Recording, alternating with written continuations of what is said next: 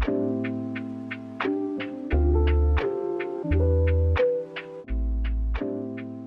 to my channel, YouTube. It's your boy Steven, and in today's video I'm going to be sharing with you guys my experience of learning how to do a panel swap from start to finish. This is my second one actually doing, and I made sure to ask my journeyman the next one we had if I could actually do it by myself. So he said yeah. So he actually walked me through everything that I needed to do, because one day I'm gonna be out here doing this on my own. So yeah, I just wanted to share that with you guys. If you guys enjoyed the video, hit the thumbs up and the subscribe button, and let's get into it, y'all. Let's go. So today's panel is going to be an old Federal Pacific, and we're going to be swapping that out with a new Siemens panel. One of the first things I learned when doing panels is to make sure that we labeling our breakers, whether they're 20 amp, 30 amps, single pole, two pole. That's one of the first things my journeyman taught me to do. It's a very important step, so you definitely want to take your time when you're doing it, because you never want to get your wires mixed up, anything like that. So what you guys seeing me do right now, I'm loosening up all of my grounds and my neutrals, and I'm gonna tie everything up so we can actually take the panel out. Now I've done this before, but actually having to remove sheetrock and things like that, I just haven't done it before. So my journeyman walked me through everything with it, showing me exactly where I needed to cut and things like that. So it was really fun to actually be able to do this, to still see my growth, just getting better each and every time. Cause like I said, one day I'm gonna be out here doing this by myself, and I won't have him there to kind of hold my hand through certain things. But once I finish getting the wires disconnected and taped up, basically all we're doing right now is getting the Siemens panel and kind of lining it up how we want to place it. And once we figure that out, the next thing for us to do is kind of cut some of the sheetrock out. My journeyman basically explained to me that most of the time studs are going to be 16 inches, but sometimes your panels might not be that size. So what you will have is a 2x4 to kind of help brace it up there, and that's kind of what we ran into today. And he just kind of showed me exactly how to handle it and how to work through it. So basically right now all I'm doing is just kind of cutting the sheetrock where the 2x4 is, and we'll end up actually prying that away to get our main panel out of the wall so that we can place our new Siemens panel in the wall. So right now you see me cutting everything off at the top, just to kind of get a better look at everything and see where it is. But we do have wires up there, so I had to be careful to make sure I didn't nick anything like that, and we was able to just pull it out real smooth. Once we took that out, basically we were just kind of trying to clear any extra debris that was behind the panel, and the next thing for us to do was actually to remove the 2x4 that was on the actual side. And once we removed that, basically the next thing was just kind of clear all of the extra sheetrock on the entire square, just to make sure everything was nice and neat and clean. And now we got the panel, and we're actually just trying to size it and see exactly where we need to do it. Now, being out in the electrical field, one thing is that every situation is going to be different. Now, us having a longer or a bigger panel probably could have helped us, but a lot of these wires were really short, so we kind of had to just make it work, and that's just kind of how it is sometimes out in the field. And once we figured out exactly how we wanted to do it, as you guys can see, those bottom wires were really short.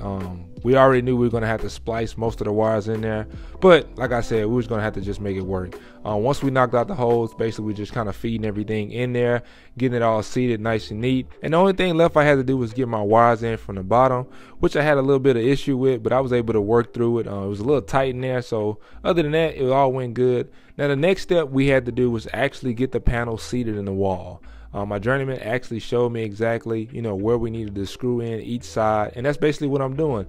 So that was real fun, because I hadn't done that before. But once we got the panel seated in, everything else was basically just left up to me to go ahead and connect everything. As you guys see, this is exactly what it looks like. That hole in the back of the panel will be the nipple that's going to the main panel outside. This panel right here will no longer be the first means of disconnect, so all of my neutrals and my grounds will be separated. So now everything that I need to do is basically just kind of get everything separated, my hots, my neutrals, and my grounds. And as you guys can see, these are the wires that I was telling you about. They are extremely short, so we will have to splice all of these wires. It's the same at the bottom.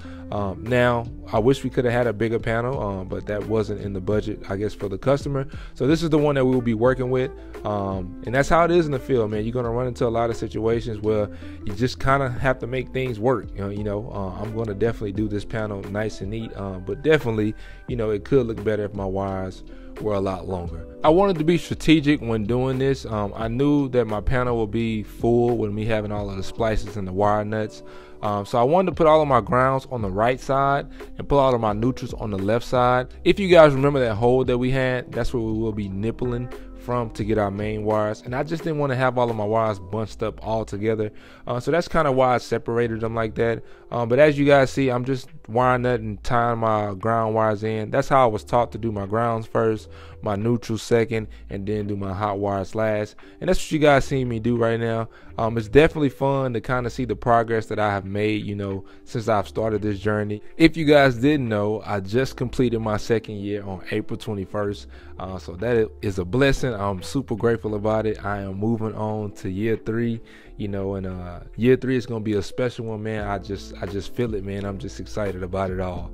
I just can't believe, you know, I'm this far, you know, from where I started not knowing anything. You know, I was the greenest of the green, and you know, it's just amazing to sit back and just kind of watch my progress, and definitely always sharing the ups and downs of what it's actually like to be an electrical apprentice.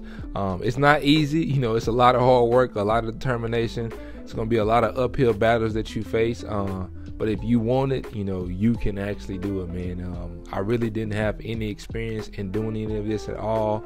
And to look back, you know, 2 years later, you know, I'm actually doing it. You know, I'm just very, very grateful about that. And I'm definitely just grateful for all of the support that you guys have shown me throughout this entire journey, man. I just want to say thank y'all. But right now, I'm working on the neutrals.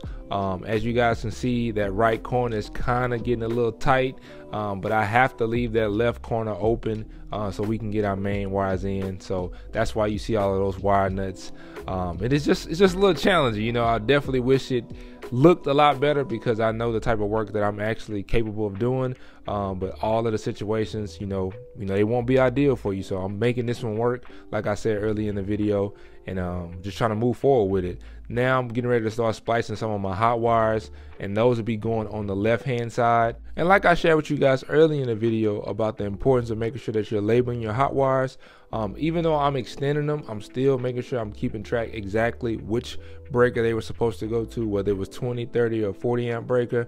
And one thing I learned about when you're doing panel swaps, sometimes the people before you might connect a wire to the wrong size breaker. I've seen 14 wire on a 30 amp breaker, and that's not correct. You know, you would have to change that to a 15 amp breaker. So whenever you see those mistakes, you want to go ahead and correct them, because that's your job as an electrician. And basically, we just want to help prevent any issues for the customer, you know, so they don't have any issues down the line, you know, and it's our job to fix that, you know. So basically, my journeyman just fed me all of my main wires that we're going to be hooking the panel up with. And as I told you guys early in the video, it would be a little tight. And as you guys can see, that left side is really, really tight. And I hadn't even hooked up any of my hot wires to my breakers yet. One tip I can tell you guys whenever you guys are doing panel swaps is to try to invest into some good lighting. I've been using my Journeyman's D-Walt light, and it's been helpful so far. I hadn't had any problems with it, but hopefully in the future I'm able to invest and get my own. I'm really not sure what brand I want to get. I know Milwaukee and D-Walt have some, but if you guys have any suggestions, put some in the comments so I know and I can check them out. But another thing, when working in these panels, man, I was in a garage the whole day, so it was extremely hot. So I would definitely stay hydrated, you know, get your electrolytes, whatever you guys need, and just be careful out there, man. I know we got to get the job done, but the main objective is for us to get home to our family. The only thing left we have to do right now is just to connect our wires to the breakers. So that's basically what I'm doing. The customer did say they were going to fix all of the sheetrock damage, so we're good on that end. All in all, man, I'm just grateful for the opportunity, you know, grateful that I was able to get some more experience doing this. I've worked in panels before, but actually start to finish, this was my second one doing, and to be able to kind of do this one by myself, you know, to prepare me for the next time when I'm able to do it by myself, you know, I'm just very, very happy about that. But yeah, man, it just lets you know, man, that all of the situations are not going to be ideal. Just work with what you have, you know, and make the most of it, you know, control what you can control. You know, that's how I live my life. Hopefully you guys enjoyed the video. Thank you guys as always for all of your support. Hopefully the video was informative for you guys. If you guys enjoyed it, hit the thumbs up and the subscribe button. And I just want to take you guys step by step on everything that I did. This right here is the finished product. I made the most of it. I did the best that I could do with all of my splices and everything. But hopefully it came out okay to you guys. I'm gonna keep taking it one day at a time and keep learning each and every day. And thank you guys again for all of y'all support, man. And I'll see you guys in the next one. We out.